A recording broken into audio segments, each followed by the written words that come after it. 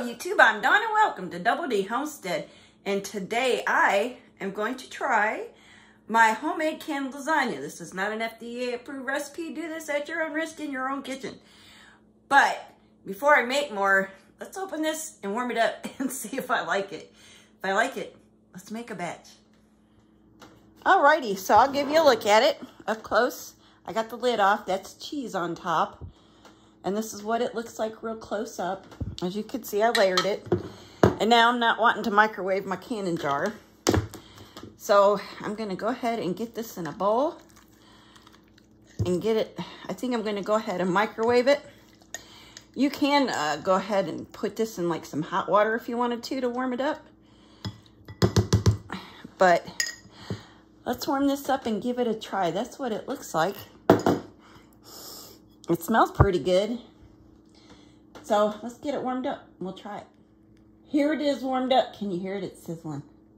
I don't know if you can hear it. All right, so my biggest concern is the noodles. Just hopefully they're not too mushy.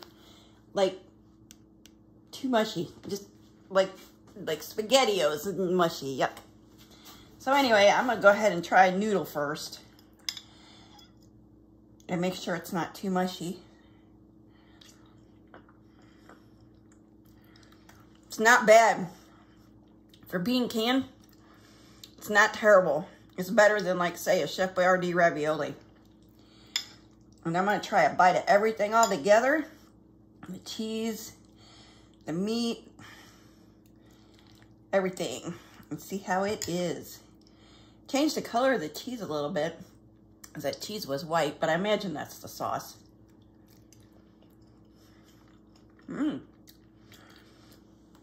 It's not bad. I'm actually surprised. All right, well, I'm gonna go eat my lunch and we'll be back to make some of this. Okay, so the very first thing I'm gonna do is I'm gonna get this ground beef here browned up with this onion, and I'm just gonna fry it all together in a skillet. I'll probably put some onion powder, salt, pepper, garlic powder on this. Typical lasagna flavors. The spice is up to you, to your taste. That's what I'm gonna do. And I'll be back when this is cooked up. Alrighty, so what I got here is, there's my ground beef. I fried it up with some onion and garlic. Put a little salt and pepper in it, because remember, when you can it, it will, like, the flavors intensify with spices. And I've got some uncooked lasagna noodles. These are not the oven-ready ones. And I've got some mozzarella cheese here, about a pound of that. I got a can of mushrooms. I like mushrooms. I'm putting mushrooms in it. Your favorite can of sauce, your homemade, store-bought, whatever it is you like. I'm using this today. And I've got, this is optional, ricotta cheese, because I love this creamy cheese in my lasagna. And this is so easy. I'm going to show you how to do this. Or throw it across the floor. Hold on a second. Okay, let's try it again. These didn't hit the floor, I promise. So you're just going to break off little pieces of lasagna, like so. Well, I'm sorry. First, you want to put a little sauce on the bottom of that jar for liquid. So I'm going to put a couple little spoons of sauce, just like so. Just a little bit, so it's not naked down there. Because you don't want your lasagna to be dry. And doing the noodles this way, it's very easy to make it dry. I'm going to pop that noodle on there. Put that on there. If you use more than one piece, it's okay. A couple little pieces I'm going to put on there. Just like so. Boop, boop, boop. And then I'm going to add another big spoon of sauce.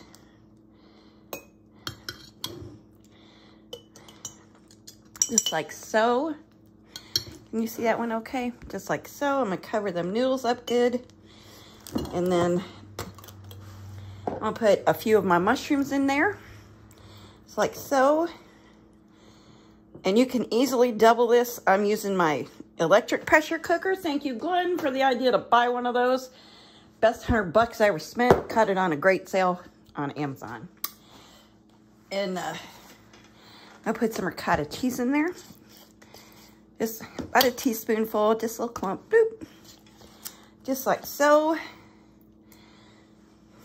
Then I'm gonna put some meat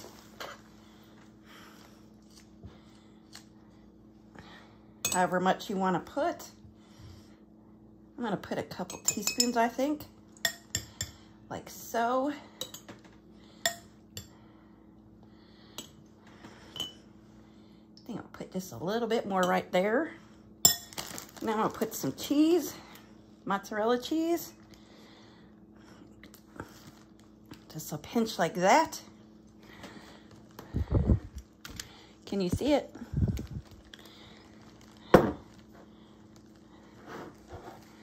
And then I'm going to put some more sauce on top. Just like so. And if you want to double this, you're more than welcome to.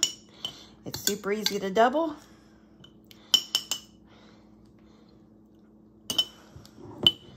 I'll put just a little bit more sauce on this side too. I'm gonna put some more noodle in. It's like so. And it's okay that they're broken up. It's perfectly fine. It does not hurt anything. And you can use wide mouth jars if you have them. Mine were all full right now, so I'm using small mouth. And you just start all over again with a spoon of sauce, like so. Wiggle that around, just like that. And go in with some meat, like so.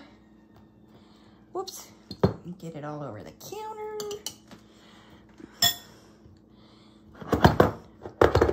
I'm gonna put some more mushrooms in, just like so. Boop. And yes, I'm making a mess. I always do. Some more ricotta cheese. Put a spoon there. Spoon there. Kind of smush that down a little bit. Some more mozzarella cheese. And we're gonna leave an inch of head space in these. And then we're gonna get one more layer of noodles. One more layer. Oh, I'm making a mess. I might have to clean when I get done here. Alrighty, and then I'm gonna go ahead and do this last layer and get it done. Just like so. Put my ground beef down with my seasons in it. Spill it. Alrighty. I'm gonna put some more cheese in here. I'm just gonna use a little bit of this ricotta, I believe. On account of I'm running out of room. Smush it down. A little more mozzarella. Push that down so that I've got 1 inch of head space. See that right there? That's 1 inch. And push a little air out too. And I'm gonna clean off the rims of my jars. You want this very top super clean. Checks for chips and cracks. Make sure there is no chips and cracks. Make sure it's nice and clean. And we're gonna put our lid and ring on.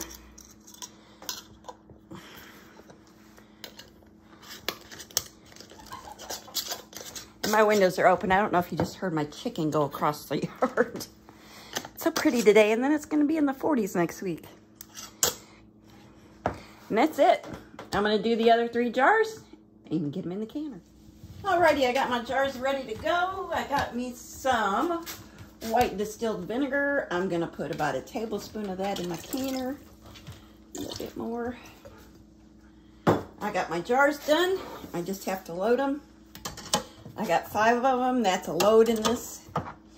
And these are gonna be canned just like meat. 75 minutes for pints, 90 minutes for quarts. And I'm gonna get this going for 70 minutes, 75 minutes. And there it is all canned up. That's a blue jar right there. That's why it looks funny. And I hope you like this recipe. And thanks for giving me the idea to can this. And if there's anything else you want to see me can, just let me know. And y'all take care. God bless you. Happy Friday.